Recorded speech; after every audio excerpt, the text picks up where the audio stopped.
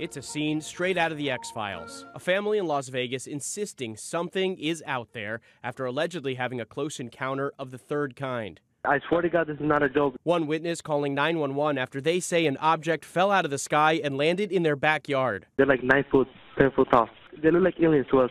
Big eyes, they have big eyes. The mysterious object that fell from the sky, even the officers apparently saw that. The green glow of the alleged UFO is seen on this newly released body camera footage. I have butterflies, bro.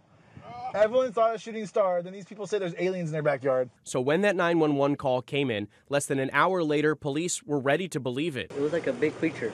A big creature? Yeah, like around 10 feet tall. Because I'm not going to BS you guys. One of my partners said they saw something fall out of the sky too, so that's why I'm kind of curious. Did you see anything land in your backyard? Or? But after a brief investigation of the yard, officers closed the case as unfounded.